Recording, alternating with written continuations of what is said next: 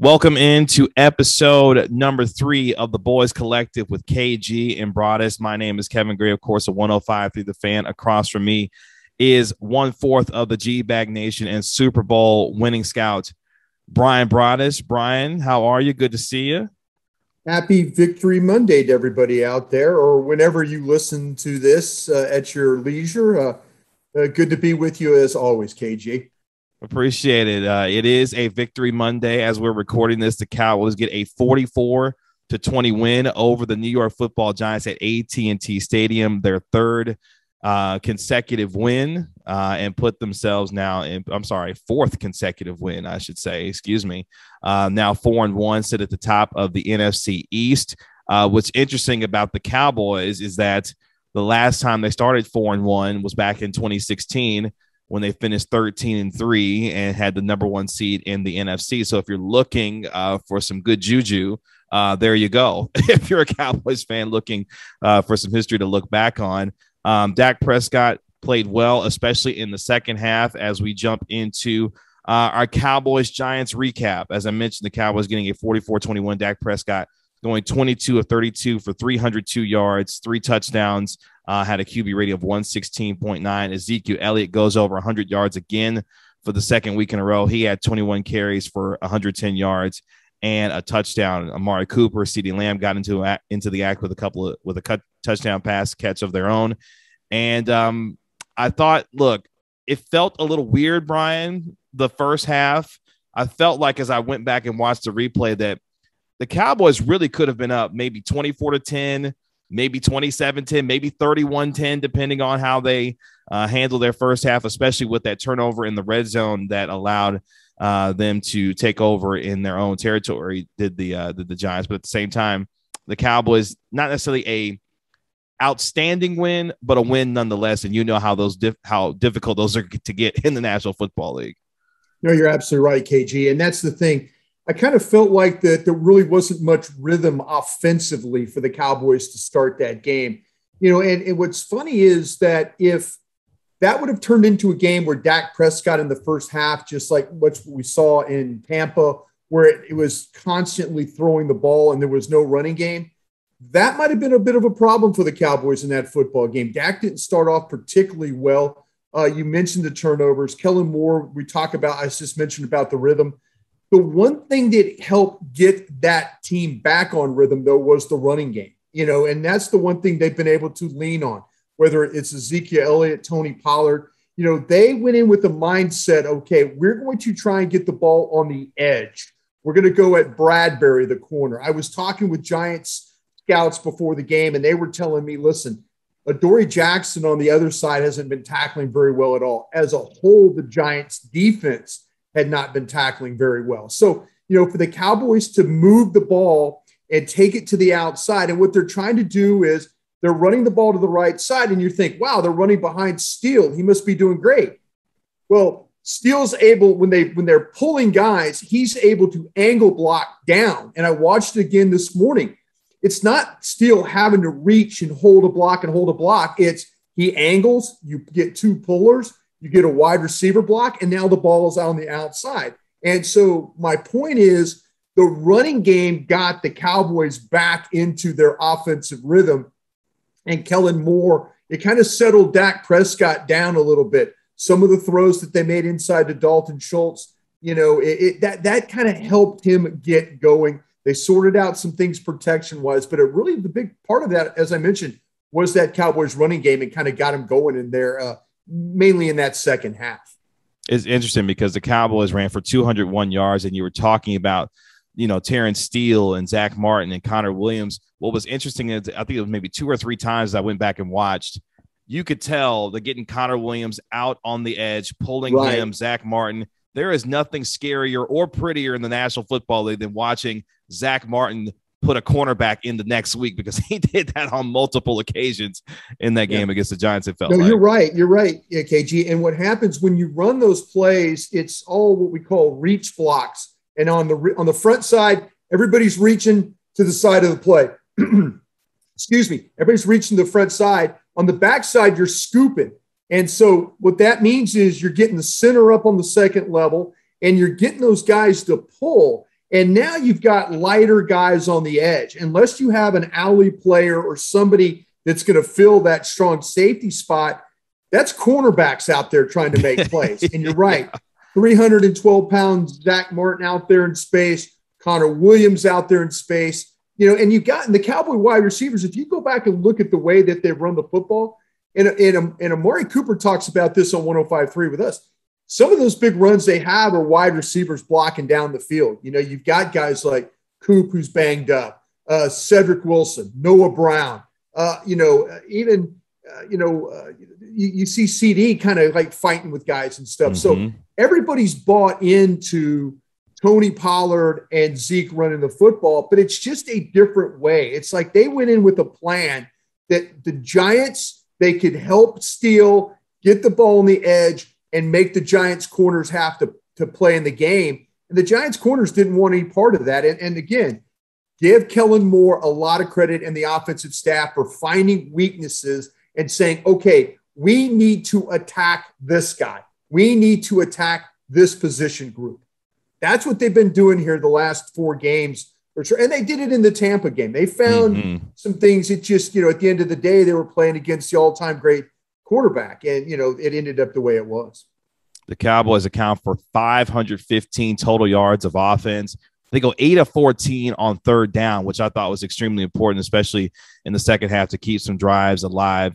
And, of course, we would be remiss if we did not mention Trevon Diggs comes up with his 6th interception in 5 games. He now has 9 interceptions in his last 10 games played. He's been absolutely tremendous. You heard Troy Aikman on the broadcast talk about Deion Sanders-like with Trevon Diggs.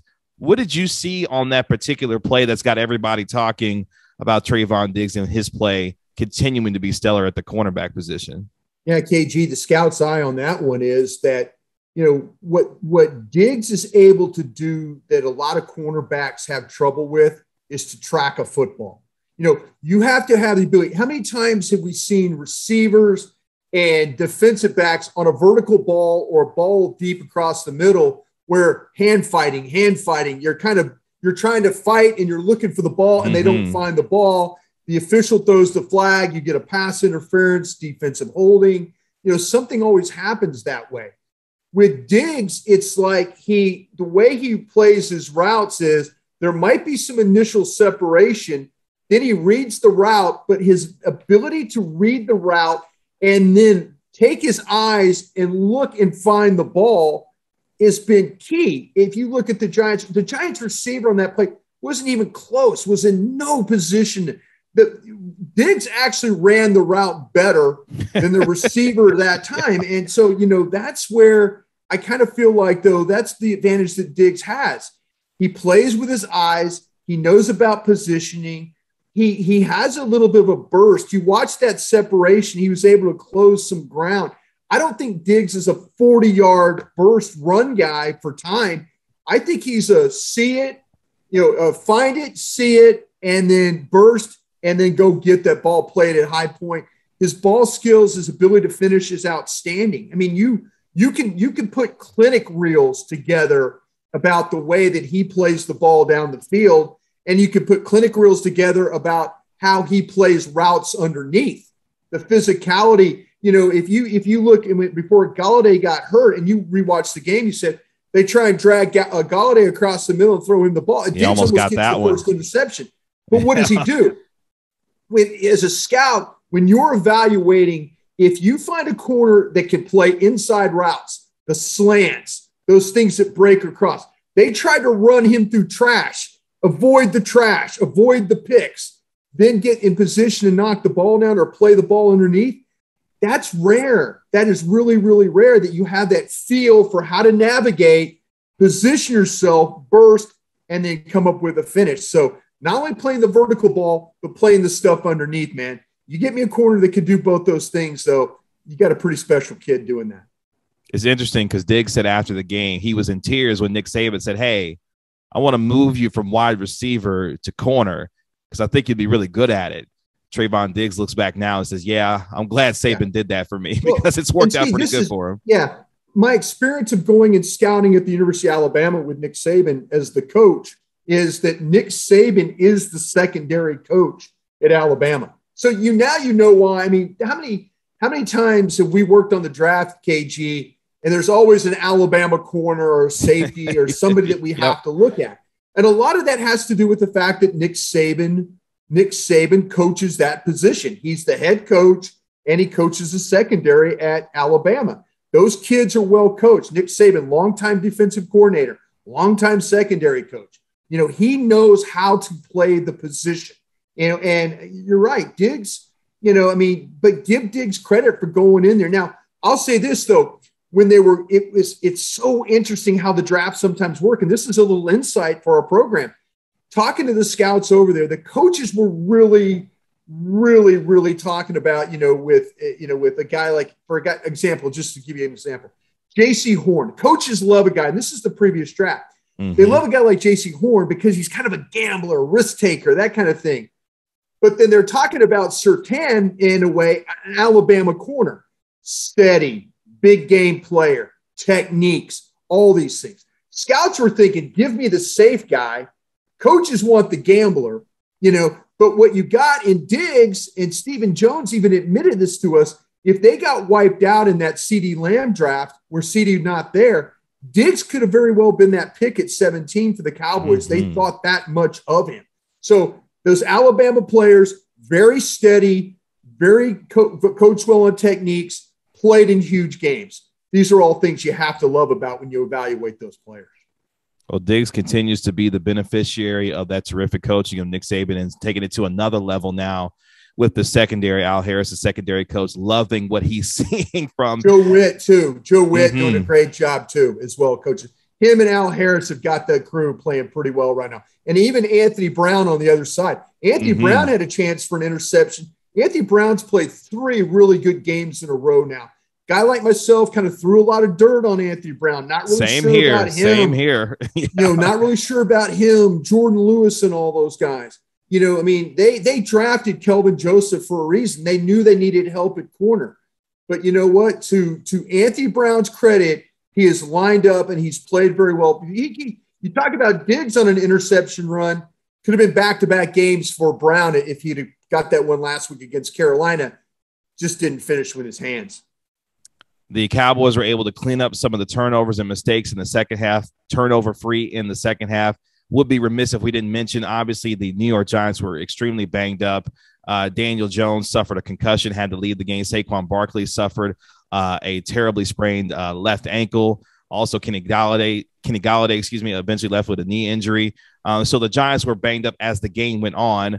But we know the game of the NFL, it's a war of attrition, and at times you're going to be playing teams that are going to be banged up. It was interesting on the Jones play. It almost looked like, and I wonder if you saw the same thing, it almost looked like Jones initiated the contact with Jabril Cox on that particular play that allowed, Cox to keep him from getting in the end zone there. Well, one thing, KG, to talk about all those injuries, and by the way, they lost Tony at the end of the game for throwing a punch. Right. And so, it was just a bad day all around for the Giants. The people at the Giants will say, oh, that was a dirty hit by Cox. It was dirty play and all that.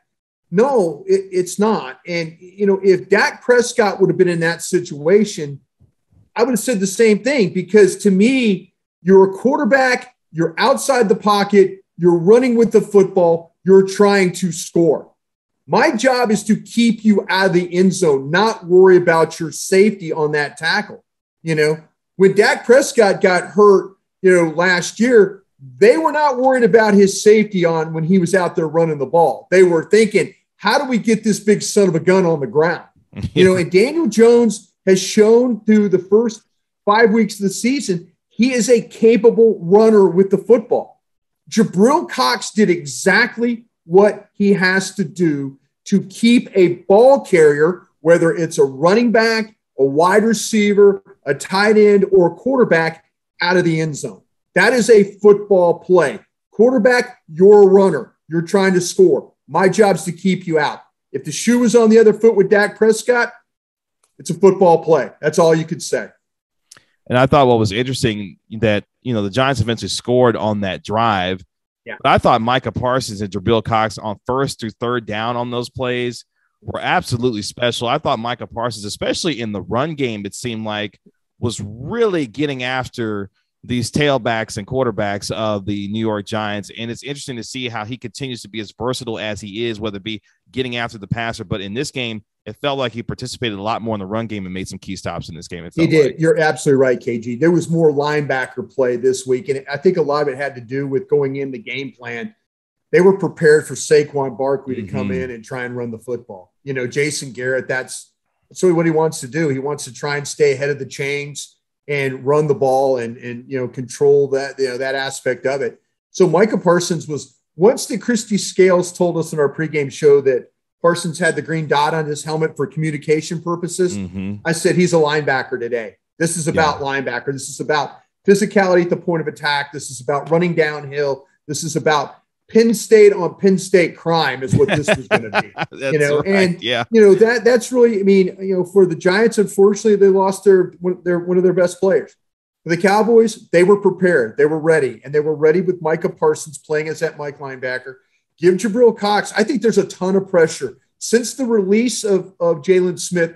Jabril Cox is going to have to play in more nickel roles. That's just the way it's going to be. You know, it's going to be a lot of nickel too with Parsons, with Neal, those guys playing, but there's going to be times where it's Parsons and Cox playing. And I think if you look at the plays that Cox was able to make, and let's not forget the onside kick that the Giants tried or attempted, Cox made the recovery on that. So that shows you they have faith in the kid to go up in a big way and make a play. So yeah, not a bad day for him right out of the blocks. I think there's only a couple of tackles, but at least you noticed number 14 on the field yesterday when he was out there in a positive way, not in a negative way. Before we move to our stars of the game, a couple other notes from this particular game. Ezekiel Elliott surpassing 100 scrimmage yards for the 47th time in his career, tying Michael Irvin for the third most games with 100-plus scrimmage yards in team history. Ezekiel Elliott, Tony Pollard, who had 14 carries for 75 yards. The Cowboys now move to 28-0 when they have more rushing attempts than passing attempts. It's funny because it feels like we keep seeing that week over week, but the ground game continues to be stellar. The Cowboys carry the ball 39 times for 201 yards, averaging 5.2 yards per carry. The physicality of this offensive line, allowing these running backs to get out in space, has been a big story, especially over the last several weeks. You talked about it on the G-Bag Nation, the lighter boxes that the Cowboys have been seeing over the past several weeks. And they are making a concerted effort, it feels like, to really establish the run game, but basing that off of the passing game. It took a little while for the passing game to get going, but as you mentioned earlier, the running game is what really stabilized this offense and allowed that passing game to eventually come on, especially in the second half, it felt like. Yeah, KG, that's why I think my stars of the game. I mean, you could even say the collective group with the offensive line, those five guys up front, you know, and just think about what's happened. You've won 4 straight games with Terrence Steele playing at right tackle, you know, and give him a lot of credit for what he's been able to do.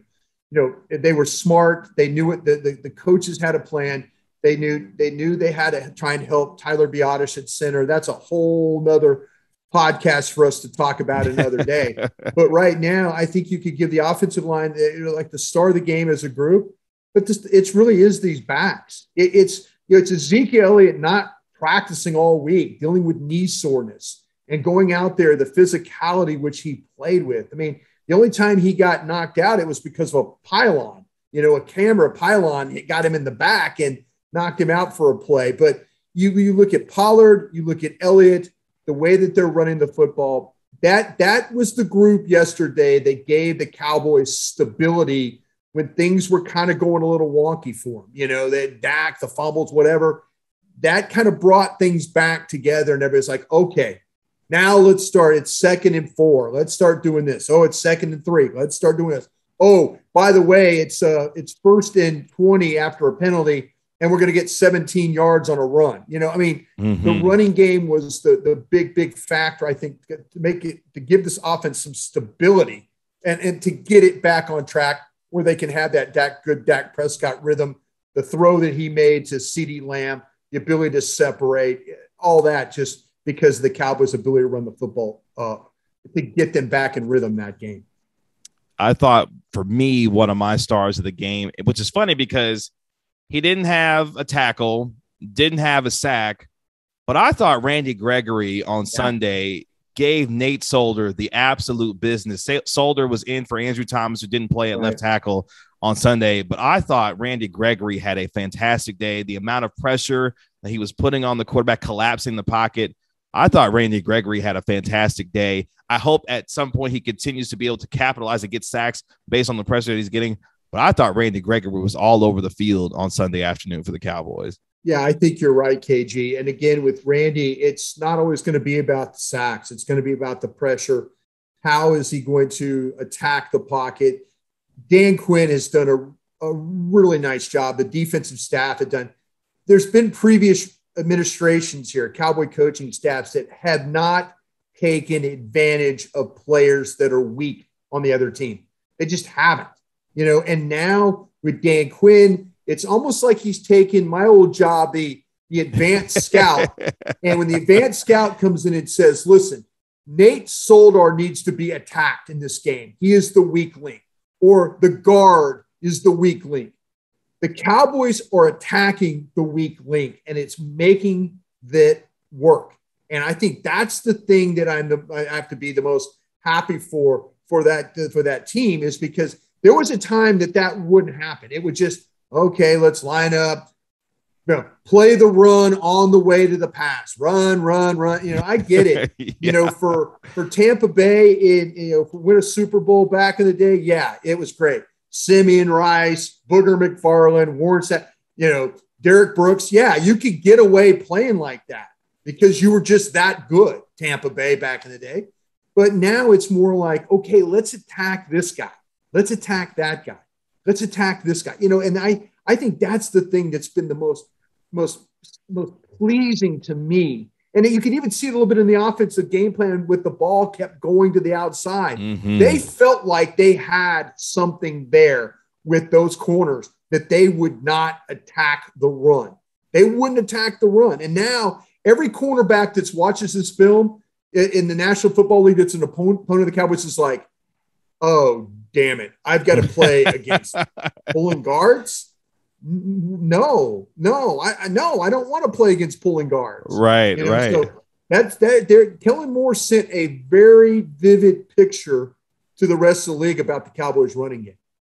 Other stars in the game for me, give credit to Dak Prescott. Overcame a slow start, had a couple of miscues with the turnovers. One was a terrific play by Lorenzo Carter on the tip pass and was able to get the interception there. Zeke was open too. He was open in the flat. You're exactly right. And had some green turf out in front of him. The second one, obviously not handling the snap well, took his eyes off the ball as the ball was coming in, maybe trying to do a little too much before actually securing the ball. But give him credit in the second half. At one point, had 3 touchdown passes in 4 drives. Dak Prescott, nearly 1 year to the day. In fact, as we're recording this, it's the 1 year, quote unquote, anniversary, if you will, of Dak Prescott suffering that ankle injury last year against the Giants. And he even talked about it after the game. He's like, look, it was weighing on my mind, pretty heavily. But after I threw that touchdown pass to CeeDee Lamb, things kind of settled in for him. And you could tell, especially he gained that rhythm in the second half and allowed himself to play a good football game and continue the role that he's been on through the first 5 weeks of the season. These receivers have done a really nice job. I guarantee there's going to be a podcast that we're going to have coming up here real soon talking about where's Michael Gallup fit in all this stuff again. I was about to say Cedric Wilson's playing really good. Yeah. There's going to be some guys coming back from injury that you're going to say, give them their job back, or is it kind of work back? Because Cedric Wilson's earned it. To your Gallup point, Cedric Wilson's earned it. He's earned it at this point. Wilson, Brown, the tight ends, the way they've played, they're making more than making up. I love Michael Gallup. Don't get me wrong, but they've made this thing work. They really have. It shows you. But look on the defensive side of the ball too. Neville Gallimore is going to be back here soon, probably after the bye.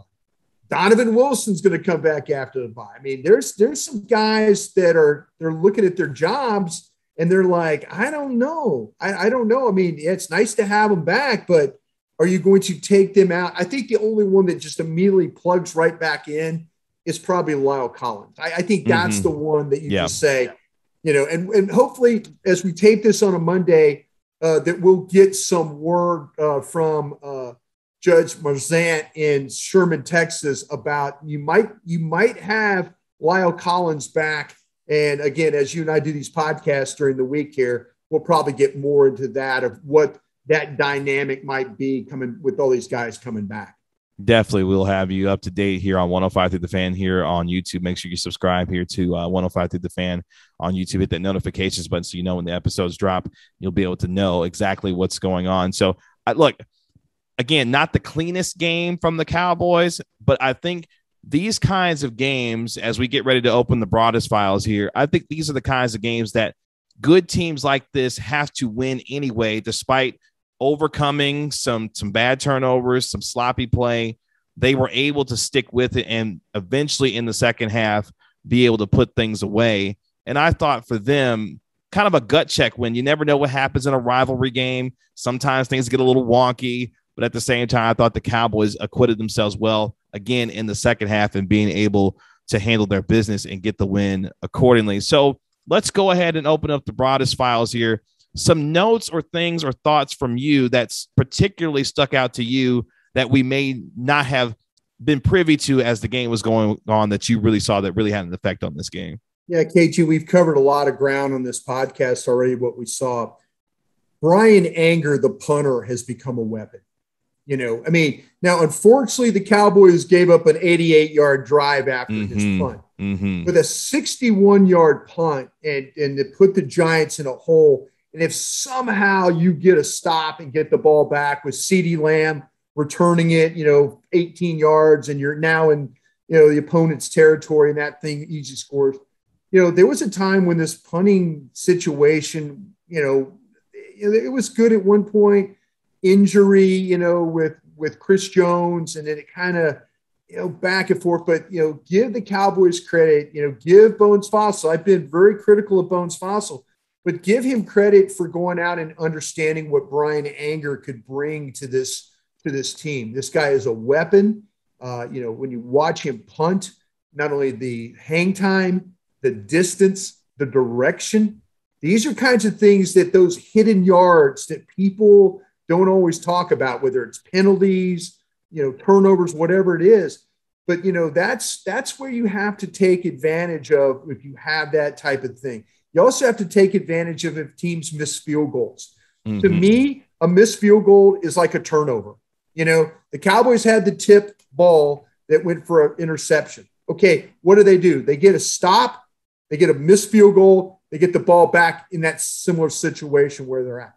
To me, missed field goals are like turnovers. Good job by the Cowboys playing some defense right there. Hidden yards, KG, hidden yards, whether it's these penalties, whether it's the punt return, the kick returns, or the punter able to pin opponents in their own end of the field. I think with, we again, very critical of Bones Fossil, a lot of things he's done, but you watch the way the guys like Cedric Wilson's covered, CJ, those guys with the way they've been able to cover on these things. And then, hopefully the kicking situation where it doesn't come down to a missed extra point or something like that.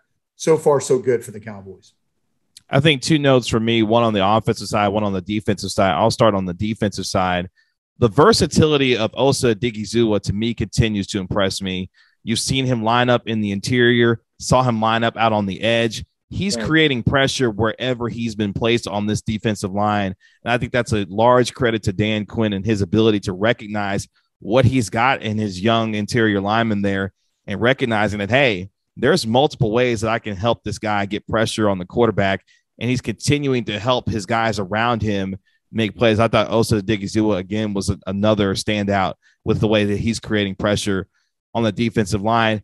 And I would be remiss if we didn't talk about real quick the play design on that Zeke Elliott touchdown with the little fake handoff, the little Tony Pollard running across the formation, and then Dak being able to dump it off, to Zeke for him to high step it into the touchdown. I thought was beautifully created by Kellen Moore, and obviously one of the plays of the game that had folks talking. Kellen Moore has really continued to put himself in a position where he's dialing up things that just seem like everything's working for him in this offense at this point. And I guess you could do that when you've got really talented players on the offense to be able to scheme some things up against these guys. Yeah, some of the best play callers KJ have ever been around. Guys like John Gruden, guys like Andy Reid, people like that, they always stole ideas. They always watched other people's tape, whether it was college football, NFL football, heck, even high school football.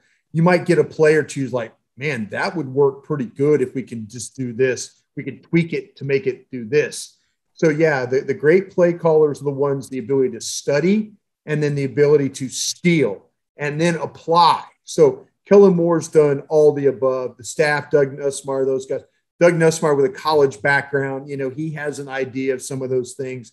So, yeah, even the throwback, even the pass they threw to Cedric Wilson, the lateral that ended up being a pass down the field, well-designed, well-timed. It's just a shame. It's almost like Wilson caught the ball and had trouble setting it in his hands. Yeah. And then he couldn't quite get the grip like he needed. Cedric Wilson can't take off his right glove. That's just a dead giveaway.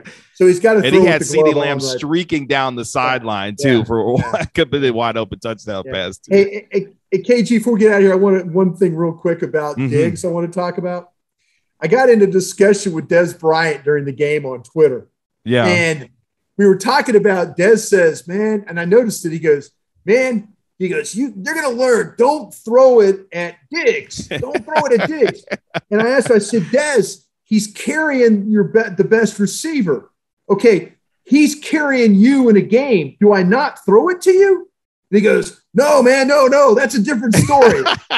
That's dog on dog. That's dog on dog right there. So, yeah, Des is like, man, they're going to learn. But I'm like, wait a minute, Des, I'm going to find a way to get you the ball. And he's like, no, yeah, right, dog on dog. So, yeah, it was had a little fun with it. But, yeah, it's team's playing pretty well. When you win a game, it's easy to make the corrections. I remember Bill Parcells being with him. When you win, the coaches can be a little harder on you about the corrections, the fumbles, what happened with Tyler Broaddus at center. We'll get into that another day. Mm-hmm. But, those are things. But when you lose, maybe a little bit more compassion about, okay, it's fine. Don't beat them up as bad kind of a thing. And, sometimes coaches do it the opposite way. So winning games are good teaching opportunities for some of those mistakes we saw in the first half. As we wrap up here, looking forward to Wednesday's episode because you and Ari Timken made some interesting points during the post game that I think going forward, as I think expectations start to get raised for this team, how we view this defense relative to the teams that they've played in terms of their offenses, but also what this team will look like against better quarterbacks as the season goes on and into the playoffs. Because I think now the conversation I think has to start to shift that we feel like this team is they're going to make the playoffs.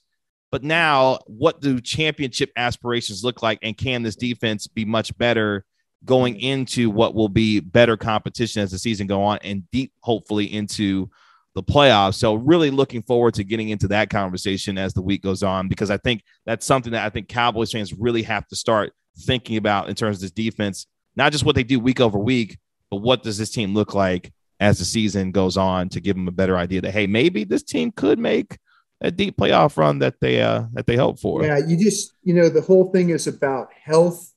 It's about correcting mistakes, limiting mistakes, and then the ability to execute out there. I know that was a buzzword that Jason Garrett always used, but offensively and defensively, for the most part, in special teams, they're executing. They're doing a good job of taking the game plan, advancing the game plan. Coaches are on a good roll on both sides of the ball. And it just needs to keep rolling in that direction, and there'll be better quarterbacks down the line. We're getting to the New England game, I'm sure, this week. And, Mac Jones, for a rookie quarterback, has done a pretty nice job. He really, really has. And, so we'll see. And then there's, Kirk Cousins, who's kind of been a Cowboy. He doesn't always win against the Cowboys, but he seems to throw for like 400 yards every time he plays against them. So, there's these games coming up, Matt Ryan and Mahomes and guys like that. And I think you'll have even a better understanding of where you're at defensively once you navigate those games.